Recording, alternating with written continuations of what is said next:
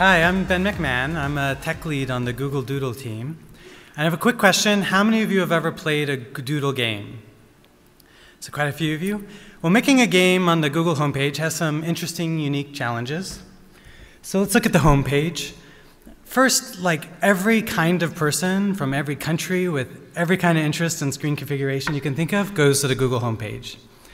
And second of all, they didn't come to play a game. They came to do a search, like if my rash is contagious or something.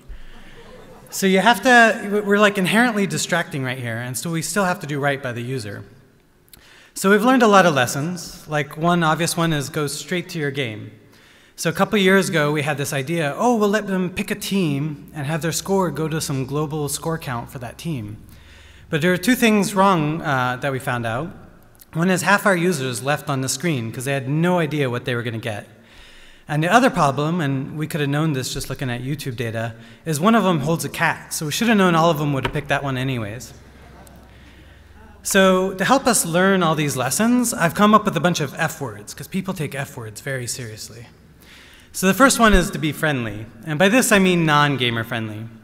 So you got to keep things simple, go with paradigms people already know.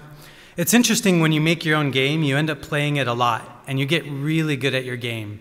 Way more than a user will after being only able to play it for one day, right? So you got to anchor yourself with a lot of playtests and user studies so people have never played the game. And even better if you can make it a diverse set of people outside of your normal demographic comfort zone. I was lucky last year, I playtested a lot with my 5-year-old, and I was like instantly able to tell exactly how much dexterity you need to play any of the games.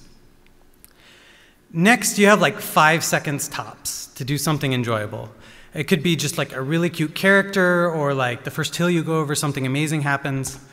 If you think about it in our context, right, people after about 5 seconds were like, no, wait, I really do need to do that search. I'm going to go back and go do that search. And that's great, but they shouldn't feel like they wasted their 5 seconds. They should have gotten something out of it. Next, it should be fun to fail. A lot of games have a challenge, otherwise it's not as fun. But that also means a lot of people are going to fail when you think about everyone playing your game.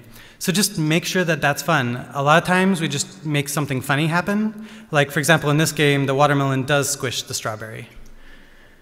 And on the opposite side, when people are doing well, go into a frenzy mode, reward them, make them feel special.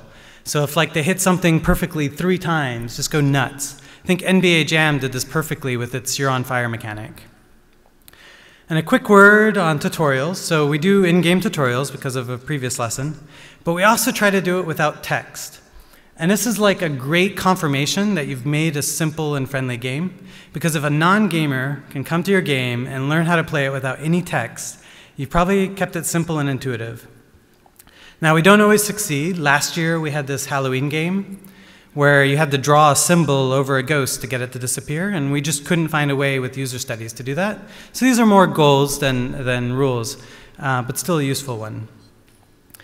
And our final F word kind of overarches all the F words, is feelings.